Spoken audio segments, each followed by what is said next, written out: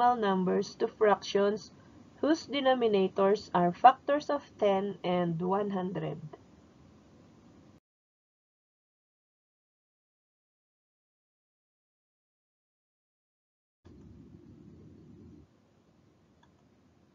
What is a decimal number? A decimal is a number that consists of a whole and a fractional part. Example: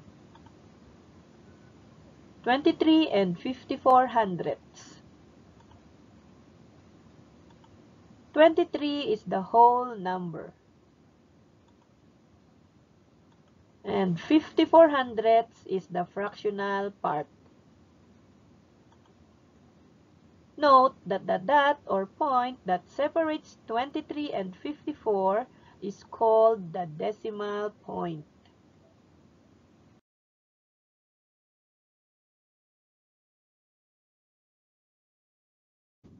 How do you rename a decimal number to a fraction?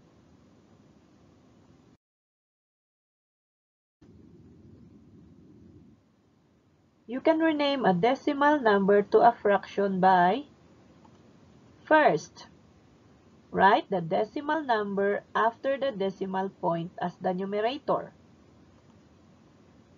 Next, count the number after the decimal point.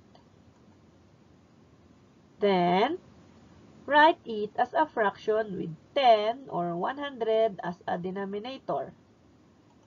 And reduce your answer if necessary. Let's explore and discover.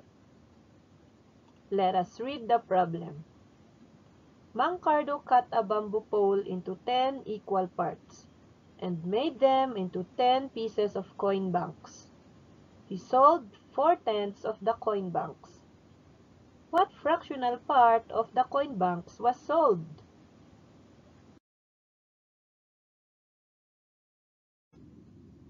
Let us study the illustration. There are 10 pieces of coin banks.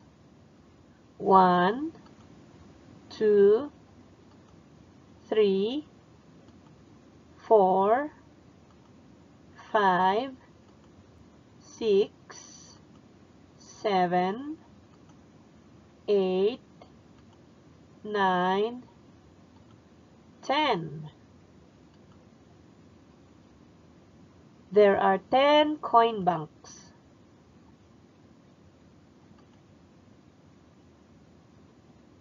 Four pieces were sold out of 10 pieces.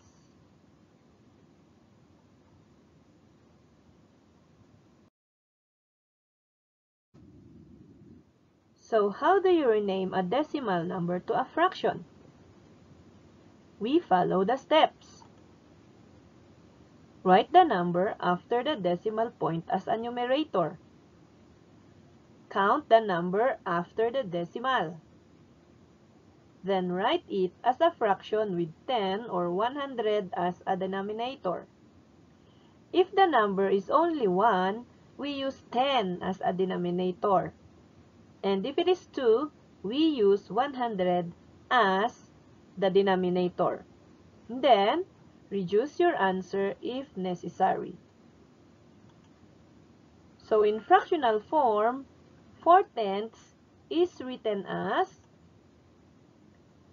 4/10 or 2/5.